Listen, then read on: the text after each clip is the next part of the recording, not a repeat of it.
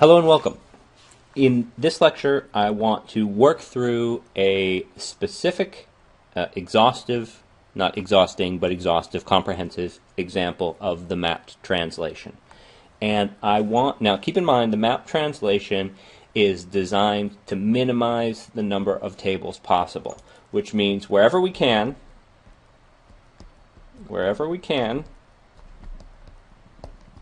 combine. Well, no, for a second, let's think back to the rules that are always the case. Every entity is going to get a table no matter what. So when it comes to minimizing the number of tables, what we're dealing with is relationships. So wherever we can, we're going to combine relationships with an entity. Okay, so this is the essence of the mapped translation.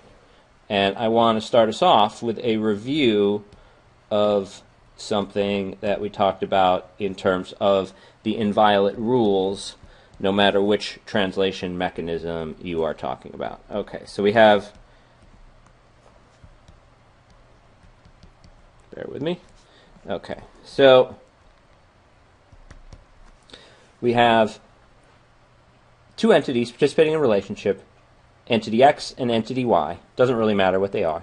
Entity X has a primary key of X number. Entity Y has a primary key of Y number. And we will call the relationship, just because we don't know because this is abstract, we'll call the relationship XY. Okay. Now, we saw in the last lecture that if the cardinality here is many to many, then the only option is for the XY relationship to get its own table. Why? Because if we were to pull it over here, the primary key of the table would be Y number. Y number does not uniquely identify an instance of the XY relationship. Why? Because for any given instance of Y, say a Y of 3, there could be 4 or 5 or 20, we don't know, different instances of X number. And guess what? If you have 20 instances of 3, 3 is not unique. You've violated the rules for the primary key, and you cannot have that. So we know that we cannot combine the XY relationship with Y. For the same exact reason, we know that we can't combine it with X either. For any given instance of X, there's going to be multiple instances of Y, which means that if we try to put XY over here with X, we would have the same X number repeatedly.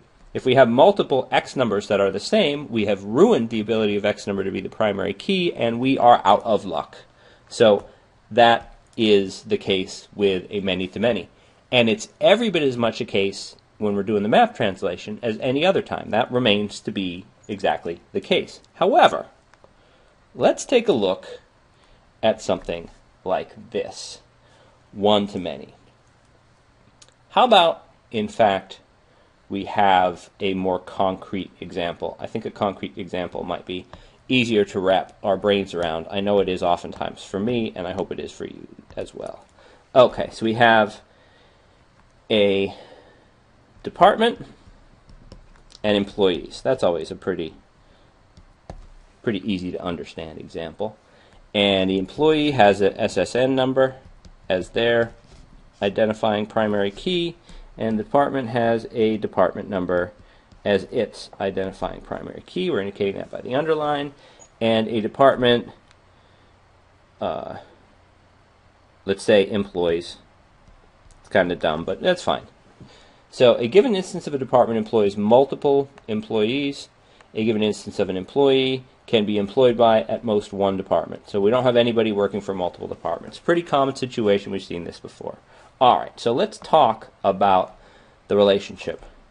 The relationship needs to include, pretty much by definition, as the nature of the relationship, the department number and the SSN. So you can imagine we need to keep the linkage between these two things. That is the job that the employees table, if indeed we have a table, does.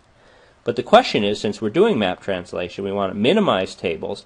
So the question we ask is, can we combine this relationship with one or the other or either of the entities involved? And first thing we'd say is, okay, can we put this in with department. Department has as its primary key department number.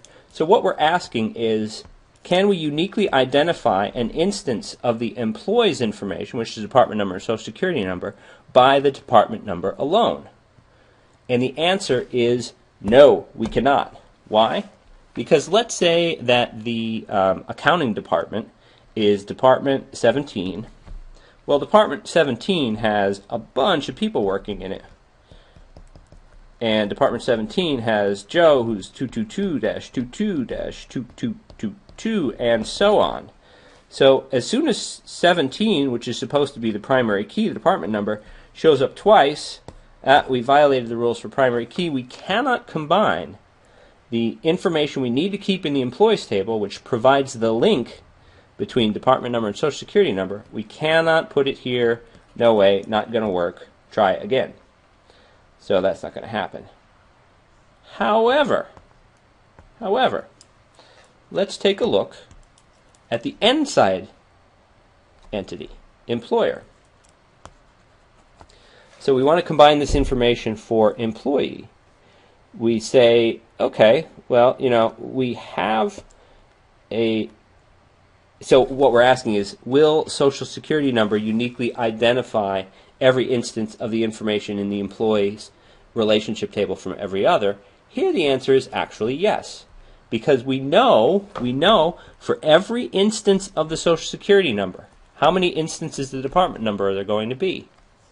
Just one. Just one. So over here, whatever the social security number is, 22-2222, that's Joe. How many departments can he work for? He works for 17, we just mentioned, that's accounting. Can he ever work for another one beyond 17? No. This is it. So will the number 222-222222 ever show up more than once?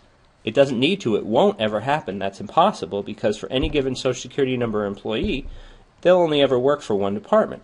So does this information alone succeed in uniquely identifying an instance of the information contained in the employee's relationship table? Yes, it does. Yes, it does. And here we've got a match. We can combine, and we'll represent that by drawing a line around the relationship.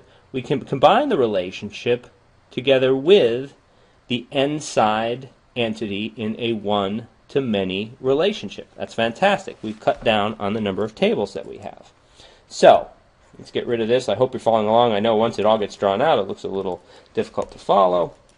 So here's the rule, if you want the rule. I'd rather you be able to think through in terms of primary keys, but the rule is, in mapped